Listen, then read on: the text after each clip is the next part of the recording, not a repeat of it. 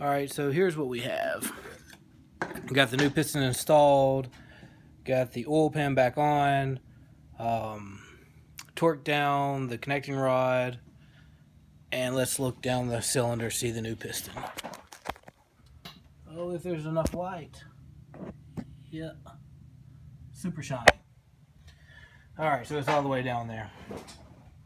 So we got the head ready. I was actually working on installing the oil pan, but I dropped, well, I didn't drop, some coolant dripped into my eye, so I think I'm going to call it a night. We'll need to go ahead and tighten those up, torque those up. Then I'll have to put the head gasket on, throw the head back on, adjust the valves, and then I have to throw on the AC system, and then the fuel injection system, so it's still probably a good solid day. Here, coming up in the next couple of days, hopefully this guy will be back on the road, and we'll see how it rides.